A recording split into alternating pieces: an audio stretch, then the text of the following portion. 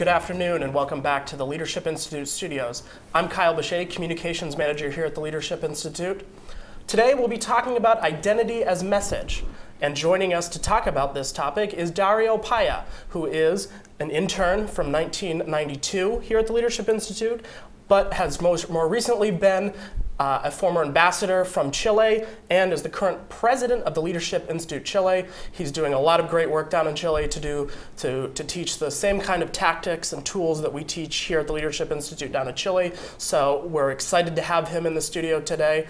But before we get to today's topic, I want to welcome our in-studio audience. They have joined us from our campaign management school today, a 4-day school taking place on our 3rd floor here in the building. So thanks for joining us. They might get a chance to ask questions at the end of today's webinar. And again, you all at home watching over the internet will be able to ask questions by submitting them to live@leadershipinstitute.org, or you can join in the conversation today by using the hashtag LIWebinar. With that, Dario, tell us about identity as message. How is it effective? How do you use it? Well, what are we learning today? Hello, Kyle. Identity as message. Well, I know you, Kyle, I know who you are, but for instance, this lady here, what's her name? Marcia. Marcia. So what do I know about Marcia? If I'm a voter and she's a candidate, we just put the name, her name on a sign somewhere. You know, basically this is what people get to see. I guess they're looking at this right now, our audience. They see a whole bunch of names. And they look at this, they look at all these signs, and they wonder, so who's Marcia? And there's a huge investment, not just in money, all these yard signs that are omnipresent in any campaign. There's a huge investment in them. There's a huge investment in name recognition. There's a huge effort that campaigns make to define what the candidates' positions are on certain issues. But for all that huge investment, I think there's something that is neglected, which is critical, which is the question, the answer rather, to a very basic, profound question human beings have whenever they come across anybody. And that question is, who is this person? And the answer to that is not a name. It's something else other than the name. So for instance, of all of these signs, a lot of the signs are like this. Thompson. I don't even know. I don't know who this guy is. I don't even know. Is it a guy? Is it a lady Thompson? Is it Mr. Thompson? I don't know. And this is what we see all the time. Some signs might be funny. And what do I know about this? I don't know if this one is even real. What do I know about Geezer Dingbat, other than maybe something? Yet, this is, which I hope it's obvious, that is not an answer to my question, who are you? It's still one of the prevalent forms of campaigning.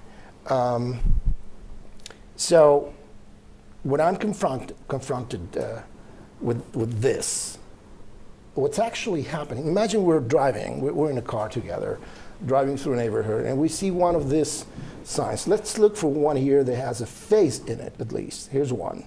It's a certain Miller with a face in it. So we see this sign, and we're driving. We live in the same neighborhood. We see this. So I ask you, so I just saw this, and I saw the name, and what's the question that pops in my mind? What's the first question from me? It's, who is Michelle Miller? Obviously, the answer is not the name. I already have that. So I ask you, who's Michelle Miller? And what would your answer be? From that sign, I have no idea. You would go, I don't know. So the question is whether that answer, which is the obvious answer, it's neutral. Did something good or bad happen to Mrs. Miller and her campaign, I'm sorry. And probably it's pretty bad for her, because what you just told me, and I might ask several other people, who is Michelle Miller? Who, by the way, I don't know. I didn't know where she was a candidate. That just Google yard signs. And she came up.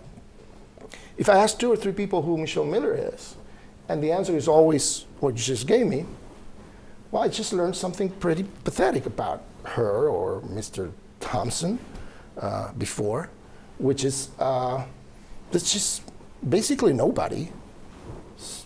It's just somebody who wants to get elected. There's no story behind that person. There's nothing for no me story, to get behind. But it wouldn't be true to say that I don't know anything about him. I know it's a candidate, or her.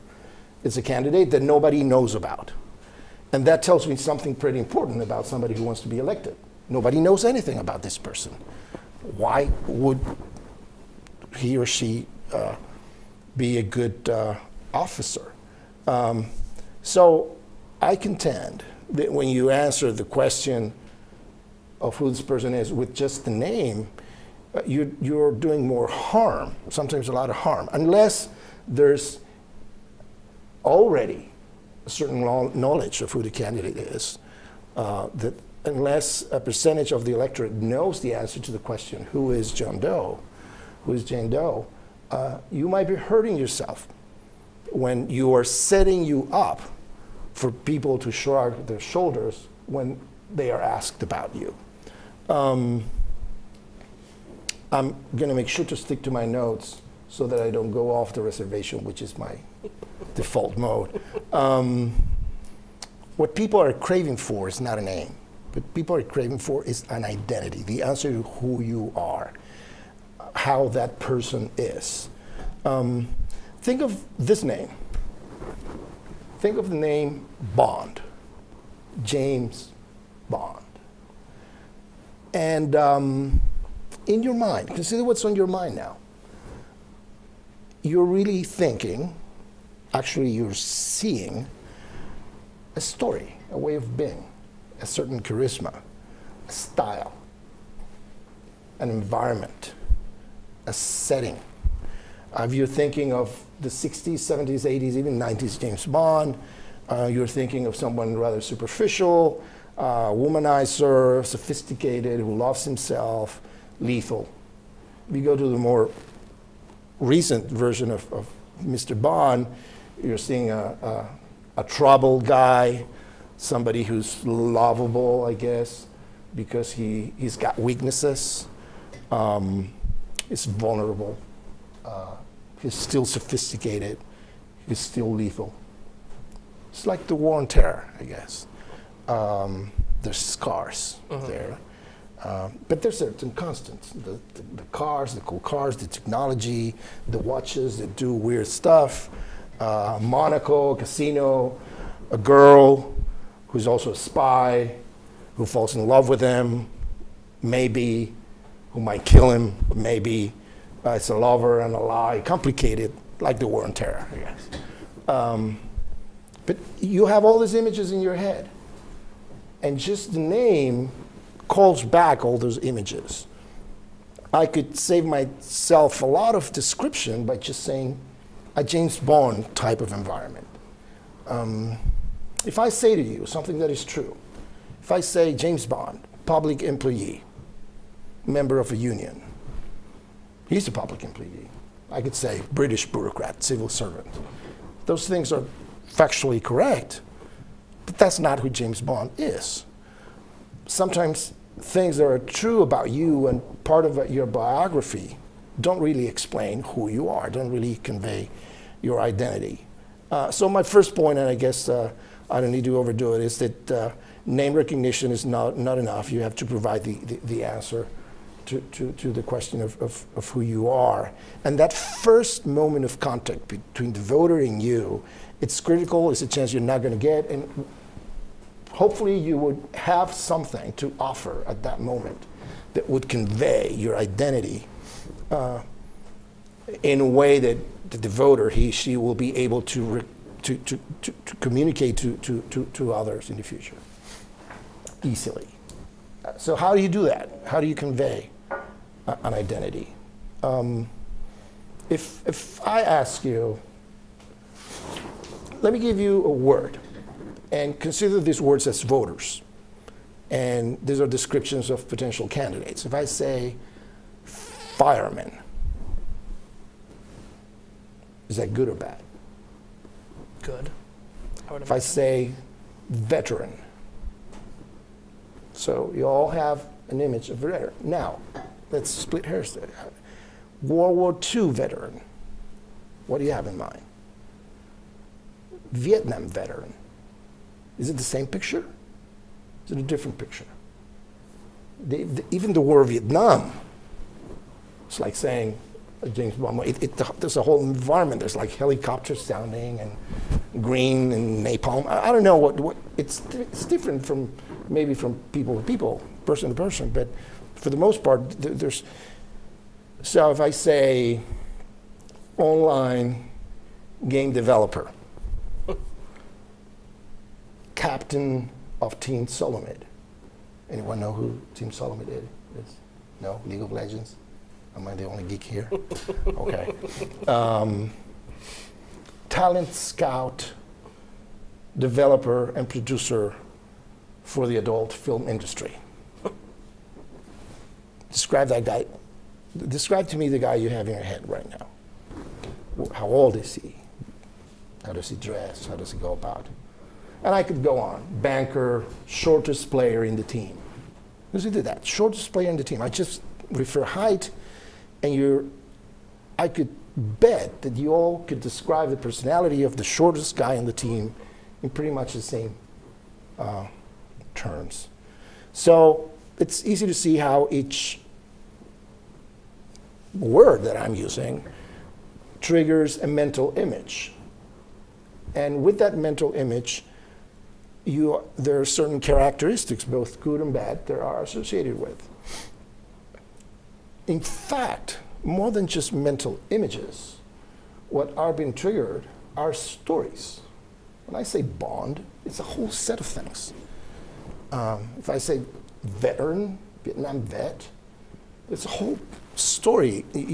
It's your own emotions towards that episode, event, or set of persons. It's your emotional content, not just your rational content knowledge.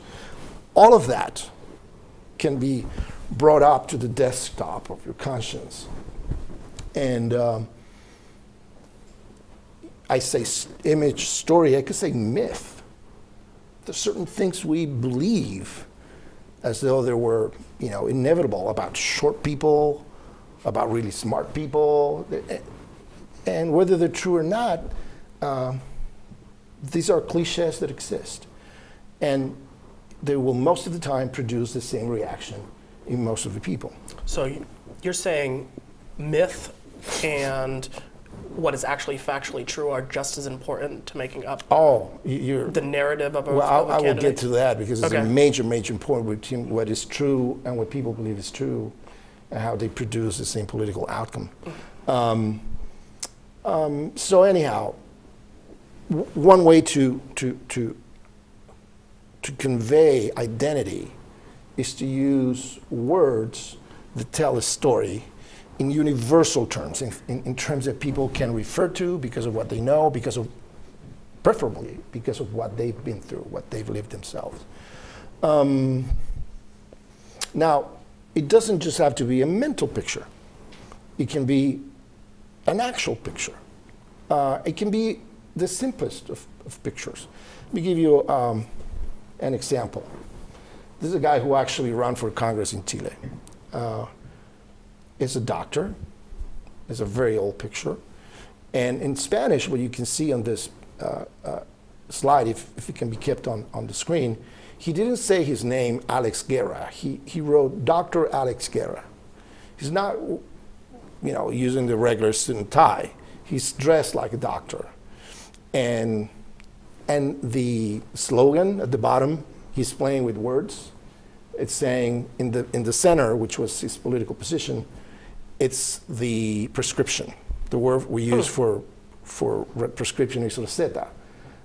So he was saying doctor, whatever, dressed as a doctor, and his slogan evoked the doctor thingy by saying, the center is is the prescription, the right prescription. And if I ask you, doctor, is it good or bad as a general identity for a candidate for office, especially apparently a pediatrician?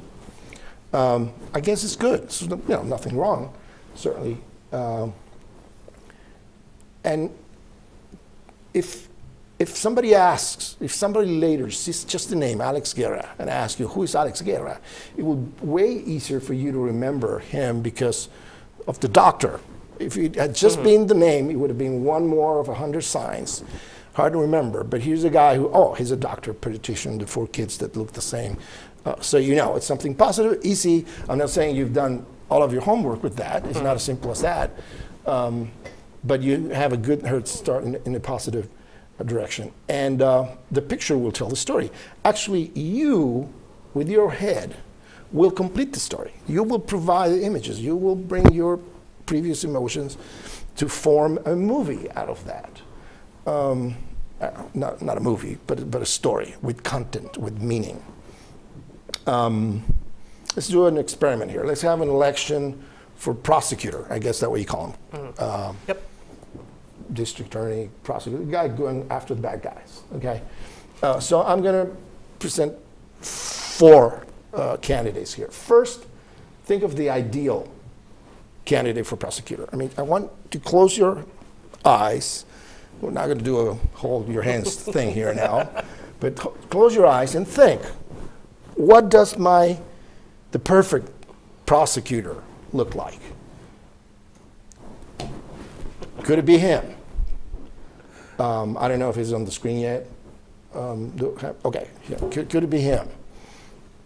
Other than that, the fact who's never real, even if he was, he doesn't look like that any longer. Kind of. So he's not running. He's not one of the alternatives. Let me show you 3 actual alternatives, people who are running for prosecutor. Here you got 3 guys. A Mr. Cutter. I don't know if that's full screen so that we can see a larger detail of this. We got a Mr. Cutter who's running for prosecutor. We got a Mr. Hundley who looks friendly and smiley. I'd love to tailgate with the guy. And then we have Jacob Moore, who's a Republican apparently. There's a little thingy with an elephant, and he took a selfie. So which one of these guys do you want for prosecutor? Why would you elect Hundley? What is there that would make you want him as your guy chasing bad guys? Now we know his name. I've repeated it several times, and we know he's running. Okay, but what is there? Cutter. Is it Mr. Cutter? Oh, Kent. Well, I guess we know it's a Mr. Jacob, who somehow won my sympathies. He put his resume there. Lawyer, law office, or whatever, his experience, his platform. Pretty serious guy. But where's the identity here? Let me show you a 4th candidate, an actual candidate, not a dent kind of. He's an actual candidate for prosecutor. Ex-copper, crime fighter, your London mayor. Look at the guy. Do you want to have a beer with this guy? Not interested. Do you think this guy ever barbecues anything? Pretty sure he doesn't. Is there an identity here? Does he exude former copper crime fighter? Here's an identity. So I'm not talking about anything that is too complicated or magical. Just use the real space, use the little sign to convey something that people will remember and actually that will score in itself and that can be repeated. Oh no, mean guy. No one ever saw him laugh. And he's been doing it for 30 years. And what will happen is people will complete the picture. People will complete the stories. And a lot of things that are not precise or true will be made up by people. But along this vector that this has triggered, because an identity has been provided. There's there's a lot of things, and even in high-stakes politics, you have the same problem. There are a lot of cliches, and you use the word cliche here. Is it a cliche to use the word cliche? Yep. Certain things that all campaigns try to achieve. For instance, in presidential politics, what is one thing that we expect of every president, or at least the pundits expect, and everybody in politics expect people to expect from US presidents, for instance? It's the vision thing. So how do you convey the vision thing? And that's where you get so many pictures like this. The looking off into the distance pictures, which you know, will be on the screen. It will be on the screen Yeah. in a second. So we have examples here from more than one country. And is there a way for me to know if this is actually on the screen? So I can they don't have it up yet, but they will have it up. Okay, because I want to make a couple of comments. There Okay, so here you go. The vision thing. So you have Mitterrand looking somewhere, and then you have another French guy doing the same thing, and you know, it's a cliche. Now you can do it right and you can do it wrong. I don't know if you can see with enough detail here to tell that except two, all the rest of the people are not looking at anything, which makes them obvious fakes. But by looking at their eyes, you intuitively you know that except Reagan and Obama and maybe Churchill, the rest are just posing for the camera, looking at somewhere over there. And this is a digression. There's one person in this set of pictures that is obviously not alone. I see a crowd in one of these pictures. Which picture would you say has a crowd in it? There's the idea that there are a lot of people listening to it. I mean, the only one talking is Obama. Yeah. He has his mouth opening. And so there's tiny little details that's a digression. But anyhow, there's something they want to convey. They have vision. They look ahead. They look into the future. And this is the way they try to do it. And you know, I make a note of saying, even at that mistake, you can get it that right, hit the nail, or don't. And most of the time they don't because of tiny little details that the people intuitively capture. And you know when the picture is true or not because you've seen a million of them. But anyhow, so you have words that you use to bring up mental pictures that people have in them. But then we also said that what actually happens is that you don't just evoke an image, you trigger a story with just a word suggested by the people. And the people will fill in the blank. They will complete the story so that it has meaning to them. So I want to do an exercise here with you. It will involve, I will say phrases that are true statements about the life of candidates, either them or members of their families, statements that are, I guess, in some way relevant. They're part of their stories, and we assume these are politically relevant. These are statements that mean something to people when they hear them. So what I would like you to do as you hear each statement is to try to make a quick note. Is that something that is positive, that makes me like better that person? Does it bring me closer, or does it distance me from that person? And to the extent that you can't try to keep score, it will be difficult without, but maybe you could keep score. You have pen. Okay, so again, statements about the guy or the guys or girls and their family stories. It's a lawyer, an academic, a university professor. Parents were not rich, but dream of the best schools in the world for her or him. a losing candidate for Congress only got 30% of the vote, but then run again, and then run again. In his family, there's a foreign exchange student that came to America, to what he described as a magical place, and ended up marrying a girl from Kansas. The family depended on work on oil rigs during the Depression. Signed up for duty the day after Pearl Harbor. Marched across Europe with Patton's army. She, a female member of the family, worked during the war in bomber assembly lines. The mother died of cancer. They went to school on the GI Bill, then moved west in search of opportunity. Another image, a server to the British, someone living in a tin hut, in a tin roof shed. A consultant to a community organizing NGO, living on FHA housing, is that what you call it, federal housing? Yeah. A Harvard boy, all these things. So I don't know roughly how many of this you would consider positive things about this set of candidates. What was your reaction? Mostly positive, mixed, all of them positive? What? I think there was, for me, there was a mixed bag. I mean, you started off with lawyer and academic, which are kind of negatives in my view, especially in politics today. But then you got into, you know, the veterans.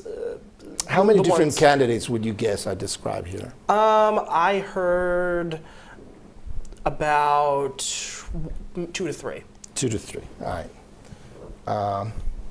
Okay, and by the way, you not only get to convey identity, you can convey more complex messages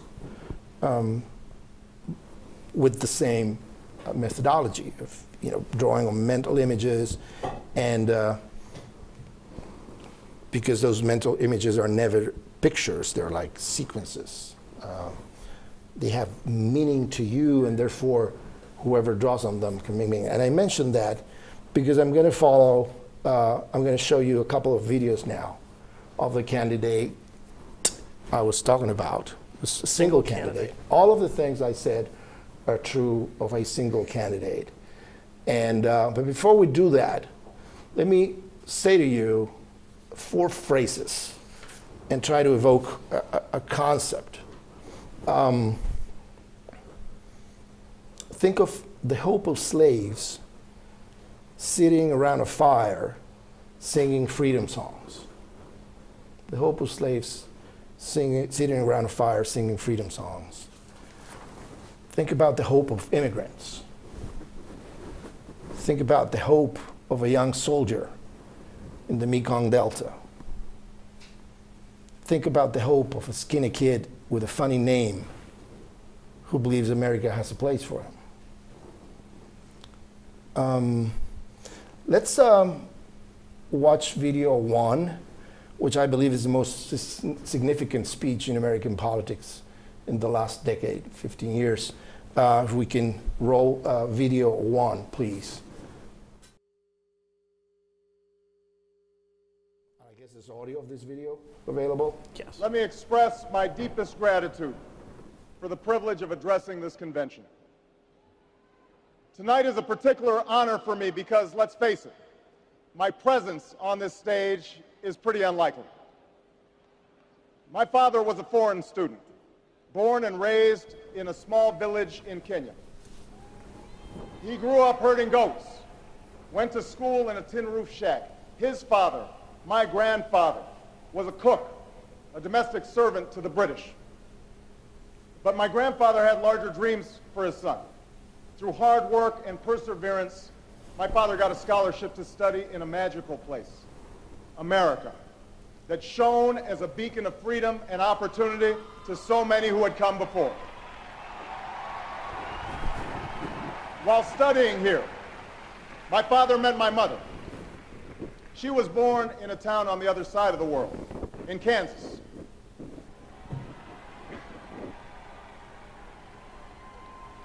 Her father worked on oil rigs and farms through most of the Depression. The day after Pearl Harbor, my grandfather signed up for duty, joined Patton's army, marched across Europe. Back home, my grandmother raised a baby and went to work on a bomber assembly line. After the war, they studied on the GI Bill, bought a house through FHA, and later moved west, all the way to Hawaii in search of opportunity. And they too had big dreams for their daughter. A common dream born of two continents. My parents shared not only an improbable love, they shared an abiding faith in the possibilities of this nation. They would give me an African name, Barak, or Blessed, believing that in a tolerant America, your name is no barrier to success. They imagined me going to the best schools in the land, even though they weren't rich, because in a generous America, you don't have to be rich to achieve your potential. They're both passed away now. And yet I know that on this night, they look down on me with great pride. They stand here, and I stand here today, grateful for the diversity of my heritage, aware that my parents' dreams live on in my two precious daughters. I stand here knowing that my story is part of the larger American story, that I owe a debt to all of those who came before me, and that in no other country on earth is my story even possible.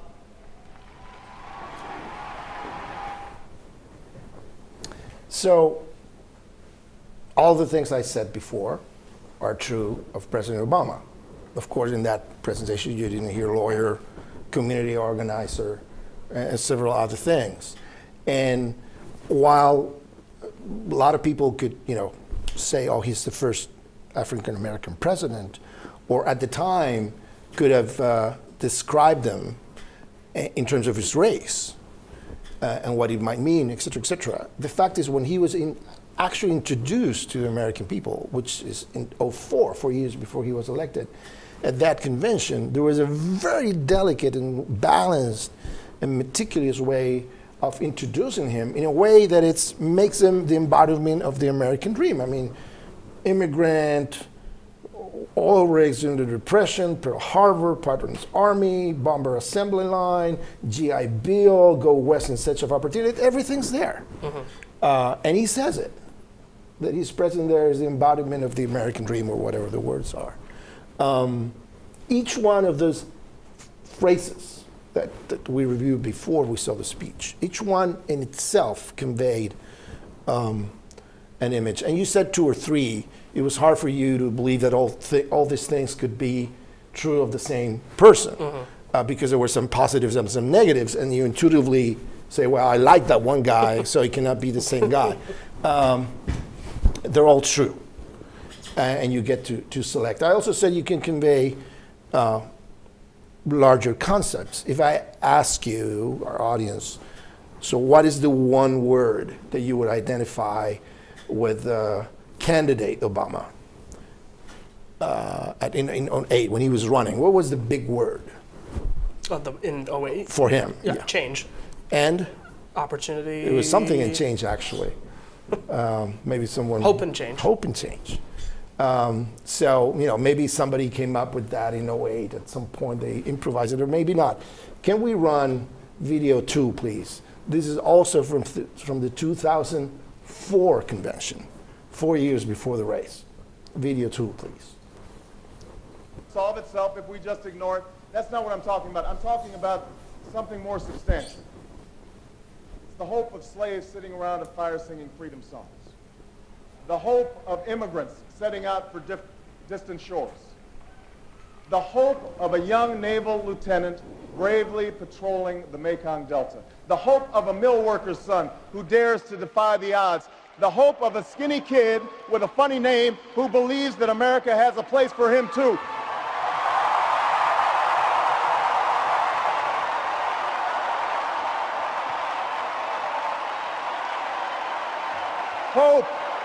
Hope in the face of difficulty, hope in the face of uncertainty, the audacity of hope. There you have it, the audacity of hope, 4 years before Iran. There was nothing improvised about that. And I think it's a paramount example of the use of images that people react positively, images that have meaning, and which to a large degree are used to explain what makes America what it is, make this country what it is. All personally identify with him through his biography, which I haven't had the time to fact check myself, but you know, there you have it. Let's quickly review a couple more of examples. Using the flag, all candidates tend to use the flag. In some countries, by the way, it's illegal to use the flag in your political propaganda for whatever reasons. Lots of candidates use it here, sometimes for very precise meaning. Oh, by the way, there's hope, the old poster. Let's look at this example. I understand this is an actual design that was used or was going to, or was whatever, designed for the re-election of Abraham Lincoln. Save the Union, heal the nation. Actually, the way it ends up might be a bad joke, but it made all the sense to use the flag in this context. It has a meaning of its own, unlike whatever her name was before that just had the flag, because candidates are supposed to have the flag near them. I'm wondering who's the first candidate who will use in Europe, for instance, something like this to describe himself. And you can just see how powerful that would be, that will be. There's so many things that, given the context, can be immensely powerful and even overpowering, that can be conveyed through a little sign. So next time you just see a name, make a note that person is not, whoever designed that is not doing the whole job right. Now, as we saw with the example of President Obama's speech, you have a lot of alternatives. For instance, look at this guy. And let's keep this image on the screen. The candidate here is not the guy looking at the sun. The candidate is the sun. So what things could I say about the sun is the name, okay? Spelled S-U-N. What's the identity? Well, I could say it's a bright guy. I could say he's the guy in the middle. He's the one that everything revolves around. I could say, well, he's always there. He's dependable. I could say energy. I could say light. I could say life.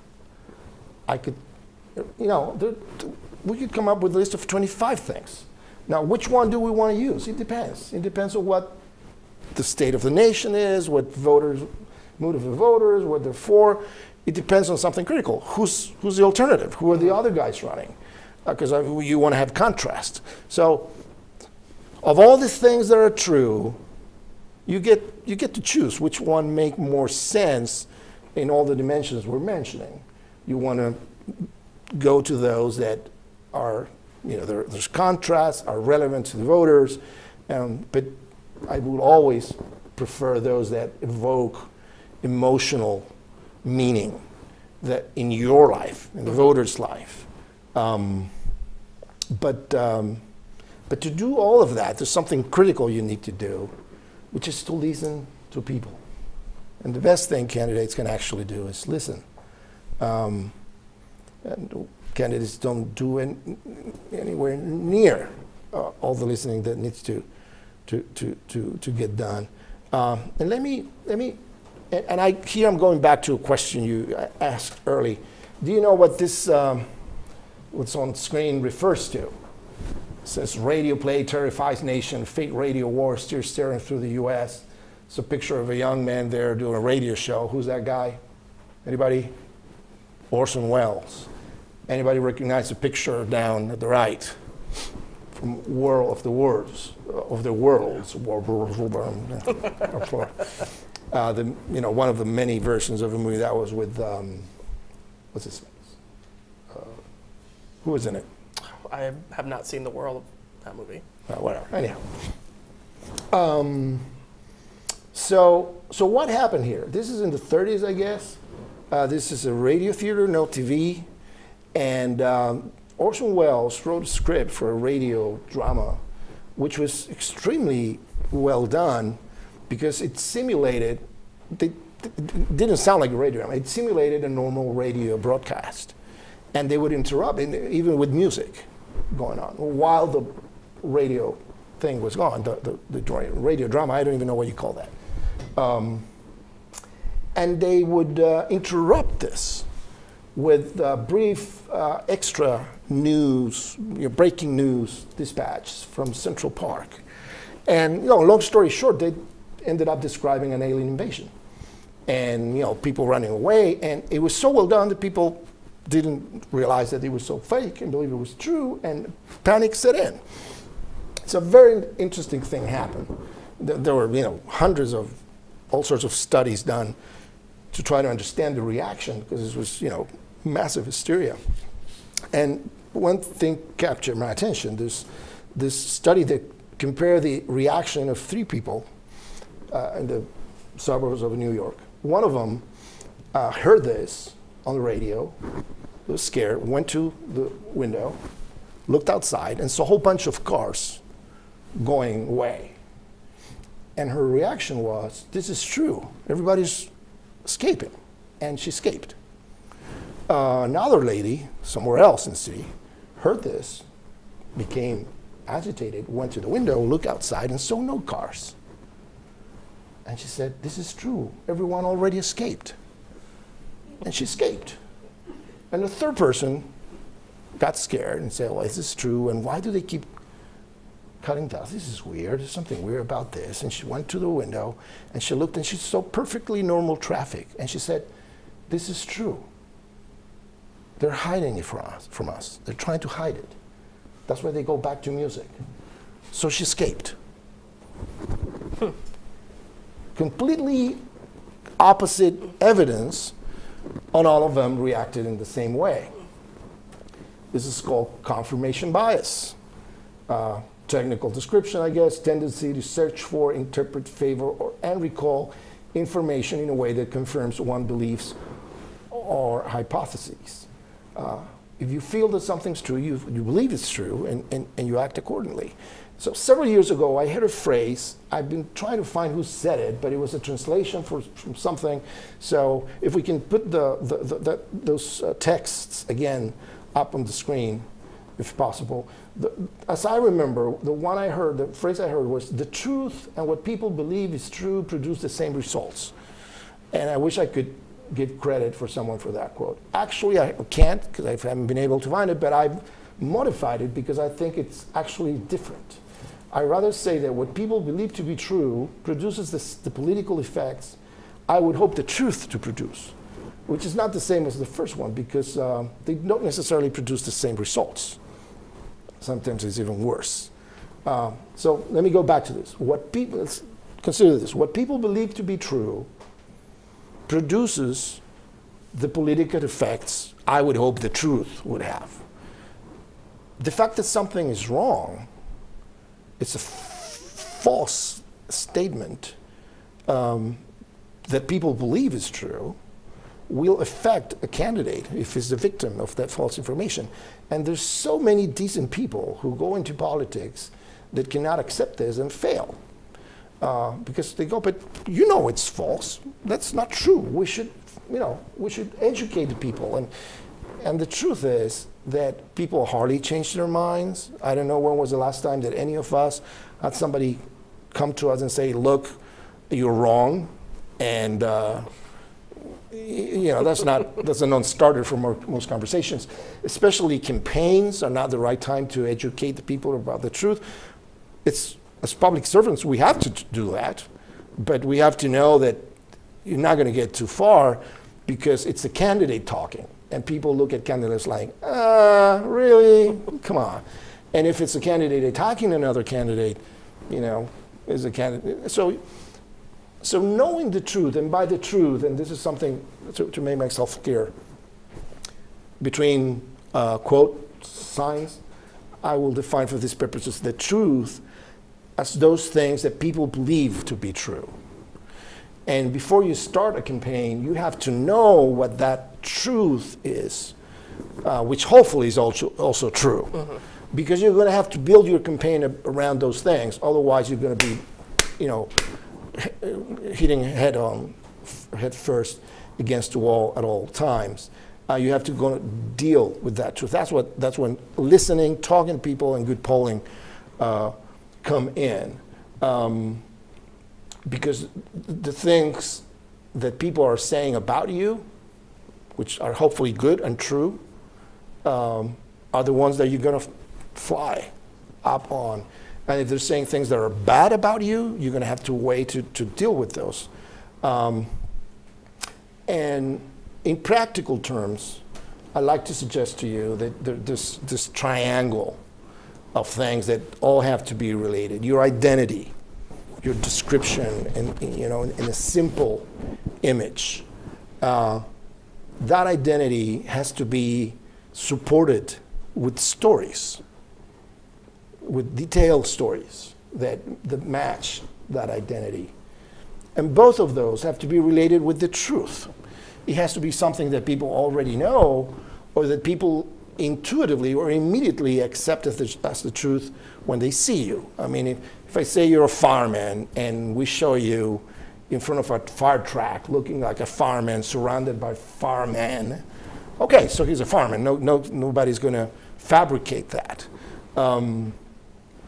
There has to be a relationship between these things. You have to make sure the truth and what people know about you, the things that the people that know about you will tell about you, support the identity and vice versa. All of these things have to be connected. And furthermore, they have to be connected to the issues, the words, and the images you use. Issues, what are the relevant issues for someone with that identity? There has to be a connection there. And by the way, this is a digression, but I always suggest that we deal with issues in a campaign in terms of the description of the problem. A lot of candidates and a lot of time in campaigns is spent people arguing solutions. And people are going, I don't know. I mean, both guys are good guys, both guys are experts, both guys have PhDs in whatever, and they disagree on the solution. Why should I, the voter, know? But I'm an expert as a voter in what? I'm an expert in the problem. Mm-hmm. And the guy that uses the right vocabulary and the right examples and the right stories to describe the problem, oh, he knows what he's talking about. He'll get me to go, yeah, he's got it. If he conveys to me that he cares, which is another thing, but understands the problem, he might get somewhere with me. And that is done by the way he describes the problems, not the solutions. And language, it's critical to that. Now, you have to have an identity because you're going to have an identity. Even if you do nothing, before I use the example of all these yard signs and me asking who is whomever, and your answer was, is that an identity? Yes, it's the perfectly unknown person. It's just another candidate who never achieved anything and now wants to get elected. So you need an identity. And this picture on the screen is actually a picture of my first campaign. That's me sitting backwards.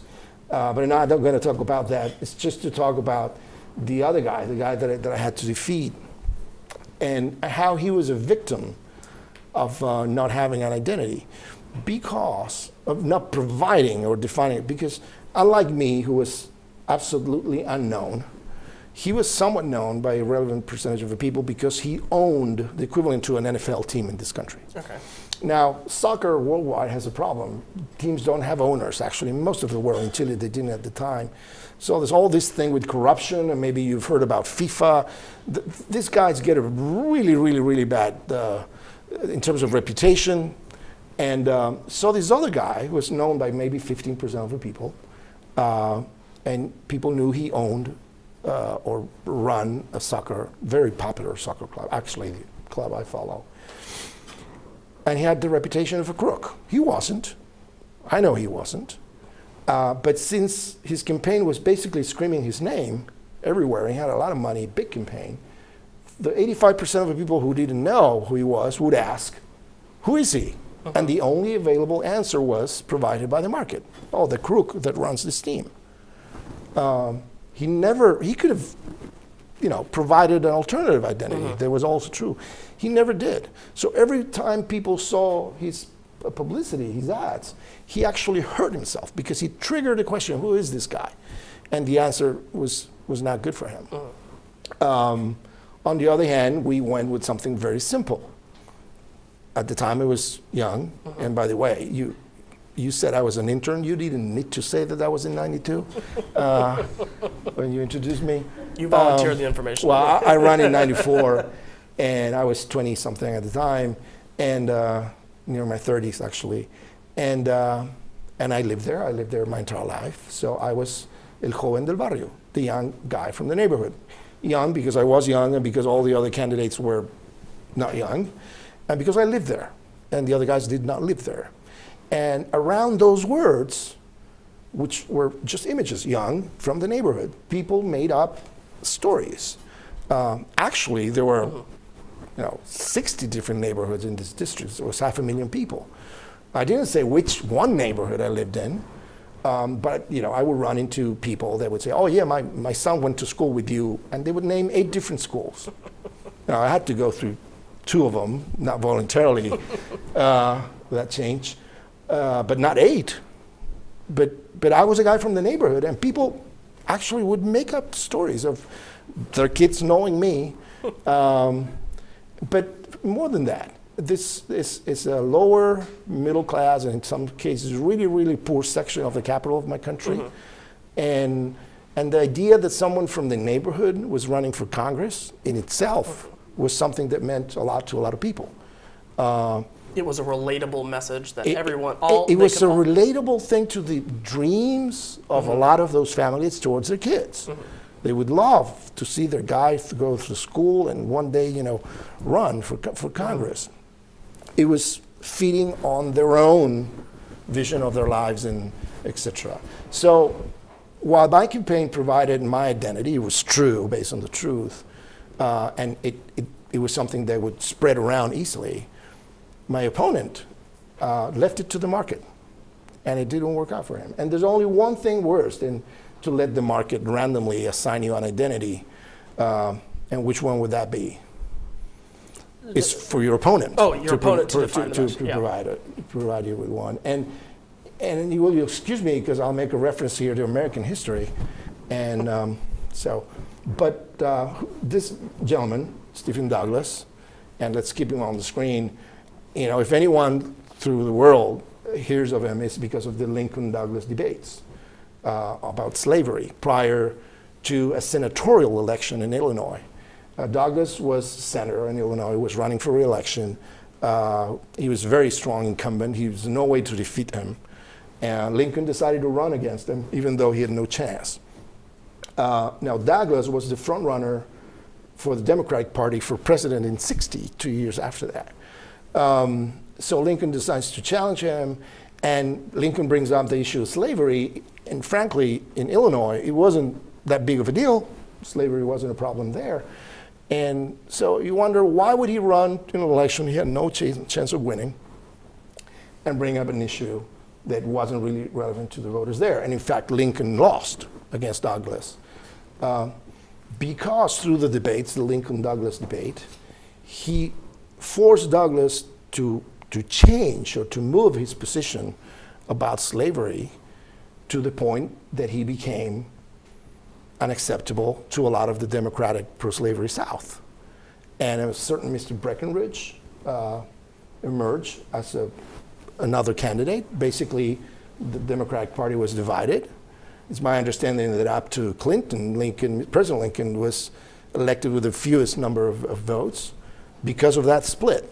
So who gave him that identity? Who pushed him into a position that actually was not bad? You know, in criticizing him, pro-slavery people in the Democrat ranks would say, "Oh, he's no better than an abolitionist." That cost him the election, and that was basically an identity given to him by the strategy put in place by President Lincoln. So you need to develop your own identity because either the market or your rival is going to do it for you. Now, last 2 points. You want your identity to be simple, simple, simple. So who knows who this guy is? Do you know who this guy is? Yeah, it's Lance Armstrong. Lance Armstrong. And in this audience here, raise your hand if you know who he is. This is fascinating to me. I used this picture in a lecture on the 4th floor in this building 7 years ago, 8 years ago, I don't know exactly what year it was. It was 2 days after he'd won the Tour de France for the 7th time. And I'm going to digress here because I think it's worth mentioning. At the time, I asked, who knows who Lance Armstrong is? Keep in mind, he had been in the front page of every newspaper that Monday, because of what he had just achieved. To win for 7 consecutive times through the France was just impossible. He had been on every news program the night before. Every TV set in the world had his face, Sunday night, prime time in the world. And when I asked, who is this guy? Maybe 15% of the room knew who he was. Now virtually everyone raises their hand now. Why? What has happened since then to now? Conflict. It's corruption. Conflict. Scandal. Doping. Juicing. Whatever you call it. And we pay attention to scandal. It's a sad truth but it's a truth about the human nature. When there's conflict, we pay attention because in conflict, we discover what people really are, in how you react to accusations against you. People, if I make an accusation to you, they will look at you and they will look at your reaction rather than your words. We learn about people and about life when there's conflict. And we've paid way more attention to Lance Armstrong because of his transgressions than because of his sports life. And it's very, very, very hard to get to be known. But those were digressions. Why do I bring him up? He's wearing yellow. He's going 7. He won the Tour de France 7 times. You know what the color yellow means? Only the winner, only the guy leading the Tour de France gets to use the yellow shirt. It's the symbol of the winner, of the champion, is the yellow shirt. So what else do we know about Lance Armstrong? He's the champion. He's the winner. And he's a cancer survivor. Yes. And he started a foundation. And when he did, do you remember or know the name of the foundation? Livestrong. Livestrong. Armstrong, Livestrong. What's the main symbol of Livestrong? We'll get to that guy later. Look at this. Foundation, much as the name, the story, cancer survivor. What do we know about Armstrong? Cancer survivor, an amazing story, amazing story. He won all those 7 Tour de France's after surviving cancer, metastasized to everywhere in his body. And the little symbol, this wristband or whatever you call it, is yellow. So in a symbol, simple as a drop of water, you bring everything that is relevant about his story. And whenever you can achieve that, you've done your homework. Simplify it, simplify it, simplify it. The reason I had a picture of this guy before is when I was talking about conflict. That's why he brings the rating points and the level of attention that he brings to the election and to himself. Because whenever he's on the screen, something is going to happen. And people pay attention. But that, again, that was a digression. So you want to make it as simple as possible. And my last point, and I can't believe I'm actually going to do this within our time frame.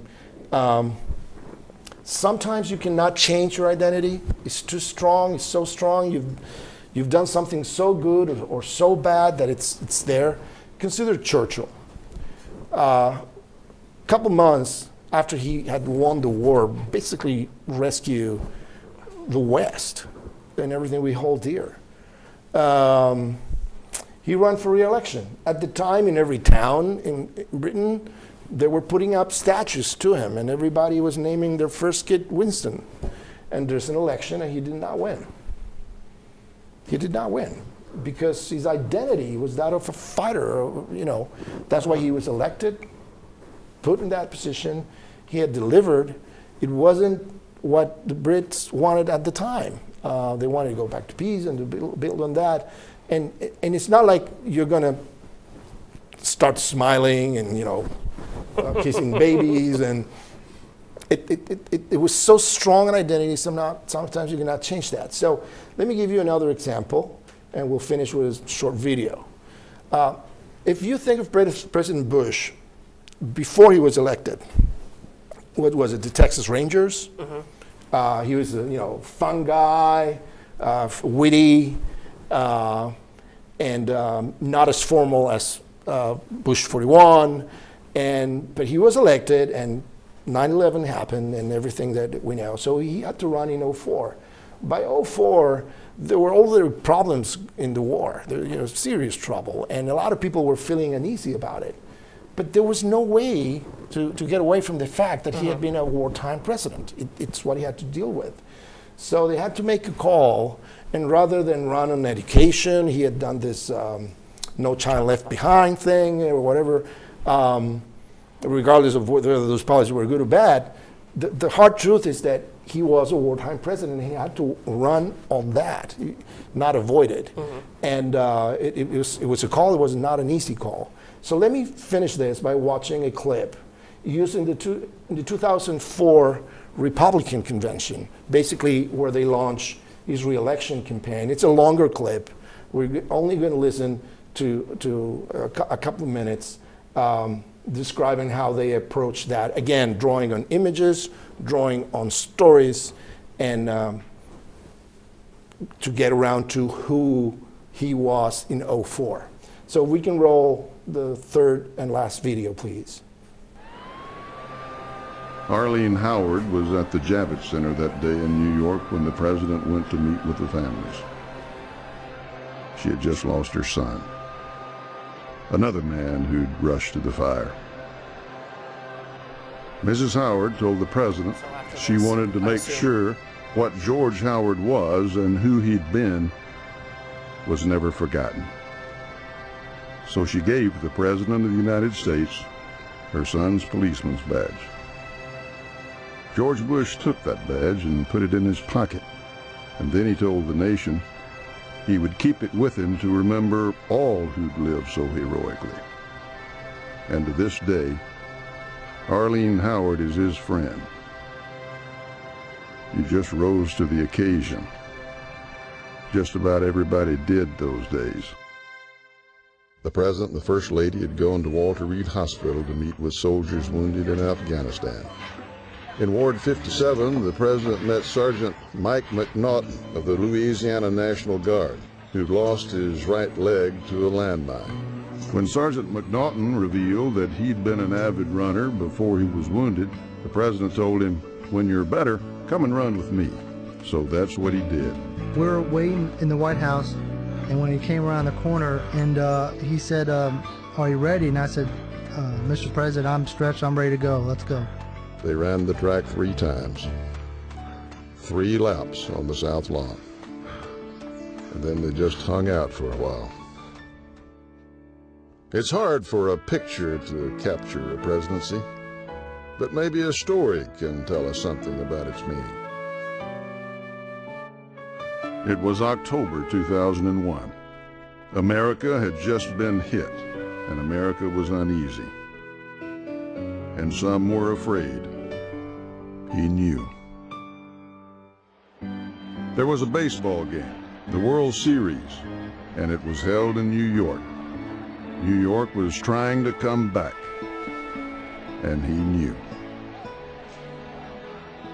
And suddenly the White House was calling the mayor's office, which was calling Yankee Stadium. It was the first night of the big series in New York. And look who arrived at Yankee Stadium. Derek Jeter bumped into him before he walked out to the mound, and he said, "Hey, Mr. President, where you going to throw from?" The president said, "Hadn't thought about it. Guess the base of the mound." And Derek Jeter said, "This is New York. In New York, you throw from the mound." And the president laughed. He was wearing a heavy Secret Service bulletproof vest, and he could hardly move his arms. But he knew. So George Bush took the mound. What he did that night, that man in the arena, he helped us come back. That's the story of this presidency. With the heart of a president, he told us, you keep pitching. No matter what, you keep pitching. No matter what, you go to the game. You go to the mound, you find the plate, and you throw, and you become who you are.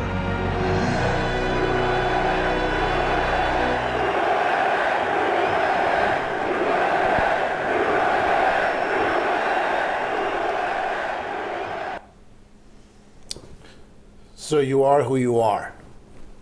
And when people ask, who are you? The answer is not your name. And I hope that is helpful for good people to get elected. Thank you.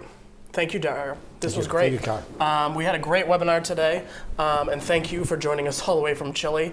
It's not often, I'm assuming, you get up here, so it's always great to have you talk about the good things that you teach down there to up here. So thank you again for joining us. And thank you all for joining us at home, and you all for coming up from the Campaign Management School to be with us here in the studio. I hope everyone learned something great today. For you all here in the studio, Dario will be available after if you had questions and things like that. Unfortunately, we do not have time to get to questions today. As I said before, thank you all at home for joining us. This webinar, as always, has been recorded and will be online for your viewing later at leadershipinstitute.org/activism-on-demand. Our next webinar will be in 2 weeks on December 15th at 3 p.m. And this one will be on a very timely topic of the presidential debates. There will be a Republican debate that night, and at 3 p.m. we'll be talking with Beverly Hallberg about the different what we can expect at the debate and what the candidates do at these debates. So again, thank you all for joining us, and have a good night.